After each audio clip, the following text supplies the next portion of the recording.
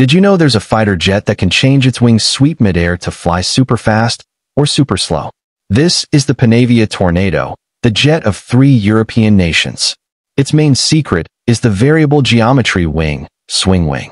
During takeoff or landing, the wings open wide for lift. In the air, the wings sweep back for Mach 2 speed. This makes it one of the most flexible jets ever built, capable of adapting to every phase of flight. The Tornado was designed for dangerous low-penetration missions. Its specialized radar, terrain-following radar, allows the jet to fly automatically just 30 meters above the ground at full speed. The goal? To sneak under enemy radar. This jet is incredibly fast and stable at low altitude, making it nearly unstoppable. Developed jointly by the UK, Germany, and Italy, the Tornado is a combat interdictor, a jet designed to strike deep behind enemy lines.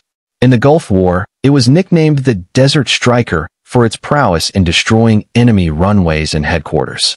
It continues to be upgraded and is still active today. If you like historical content and unique facts like this, don't forget to subscribe or follow the UnikVerse channel so you don't miss out.